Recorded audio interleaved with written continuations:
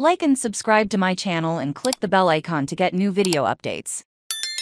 BBC breakfast presenters discover Eurovision blunders. As they cheekily attack the royals, BBC breakfast faced a price moment when co-host Charlie State pointed out a royal Eurovision blunder, prompting co-host Nina Warhurst to cheekily attack the royal couple. The pair were back on the famous red sofa on Thursday morning to discuss the latest headlines from around the world. But things took an awkward turn when Charlie pointed out a major blunder, that it involved the royal couple. The countdown is on, said Nina, referencing Eurovision in a few weeks. Charlie then chimed in, saying, "Who doesn't love a countdown when everyone's counting down, and someone pushes a button, and everything works perfectly? Or not quite," he added. The show then became a clip of Charles and Camilla on the Eurovision stage before the button was pressed. "If we backtrack, you see the moment when the countdown starts," Charlie said. "The king should press the big button, but pay close attention."